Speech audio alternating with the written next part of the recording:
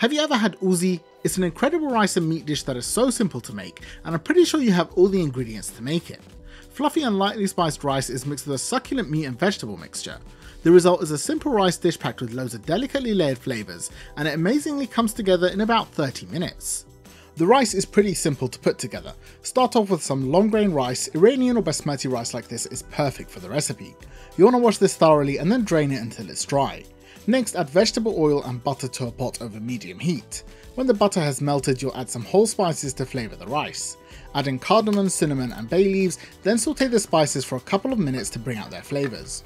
When they smell fragrant, add in the dried rice and give it a good mix. You want all of the rice coated in butter, and you should fry this for a couple of minutes over medium heat. Frying the rice stops the individual grains from sticking to each other when cooked, and it also brings out the fragrant flavour of the rice. When the rice smells toasty, it's time to add a few more spices. Start off with some salt, black pepper and Baharat or 7 spice. I'd also freshly grate in some nutmeg if you have any. Now mix those spices in so that they're well distributed, and then add your cooking liquid of choice.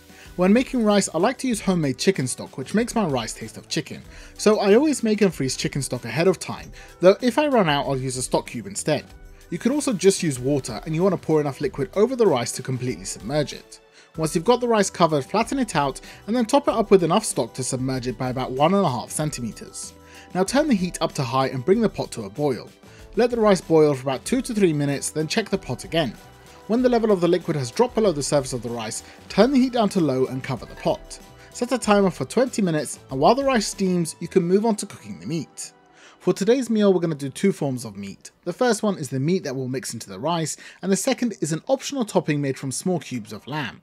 There's no need to make both kinds, however they do work well together. Place a heavy bottomed pan on the stove and add in some butter or oil. Let this melt on medium-high heat, and when it's heated, add in minced lamb or beef. You can use any kind of meat, but it must have about 20% fat so that it stays moist. After adding the meat, press it into the base of the pan with a spatula or spoon. Cook this for a couple of minutes, then flip small sections of the meat over to brown them on the underside. Once they're all flipped, use a potato masher to crush the meat into smaller pieces and break it up with your spatula. When it's fairly small like this, add in some onion chopped to a medium dice. You also need to add some crushed garlic, then season it with spices. The traditional ones used are salt, black pepper, Baharat or 7 spice and ground cardamom. To make your own version of ouzi, you can replace these spices with whatever spices you like. Mix the spices into the meat so they're well distributed, then continue to cook and brown the meat. When all the liquid has evaporated from the pan, start adding small amounts of water and deglazing any brown bits, then mix that in with the meat until it is nicely browned. At this point, add in your vegetables of choice. The traditional choice is usually peas or green beans, so I'm using frozen sweet peas, but you can use whatever vegetables you like to customize it.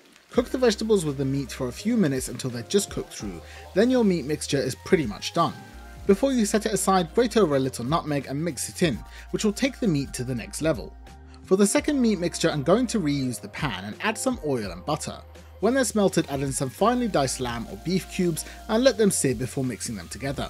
I'll season this the same way as the minced meat with black pepper, Baharat, cinnamon and cardamom. Let the meat cook until it is tender, and to help it get there, I like to cover it with a lid and let it steam.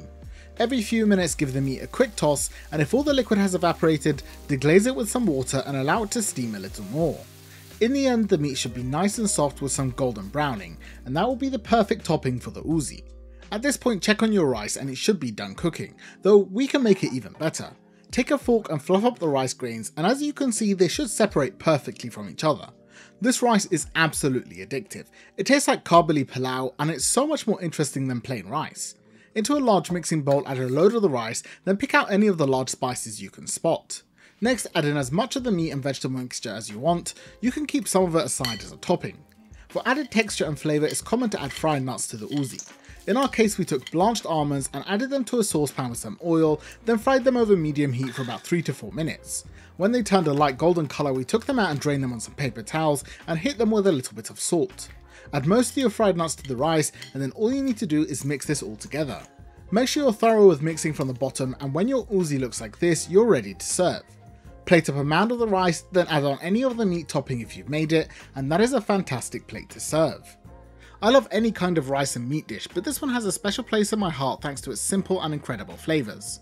Being able to make this in 30 minutes means it is perfect for weeknights when I'm busy, and there are so many ways to customise it that I could never get bored.